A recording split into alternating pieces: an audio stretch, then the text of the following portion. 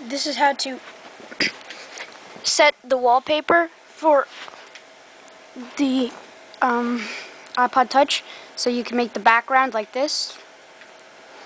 This is a second generation iPod. So that, whatever. This is 2.2.1 software. So first thing you have to do is go into Cydia installer or IC and download. IC is just like an improved version, smoother version of Cydia and installer.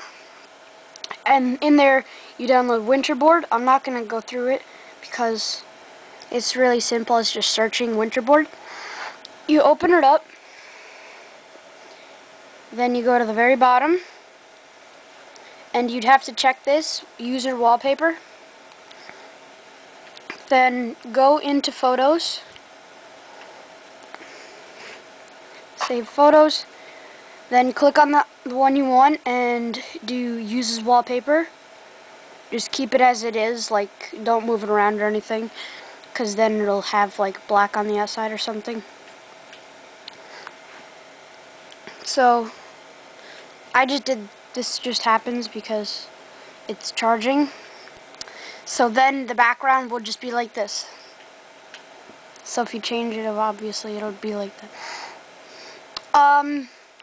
I have a question for the people of YouTube.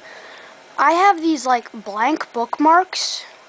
Like when I click delete, it says delete icon. I do delete. It's like 4. And every time I do like restart Springboard or something, so I'll go into Winterboard. I'll just uncheck that. And it'll go through that, yeah.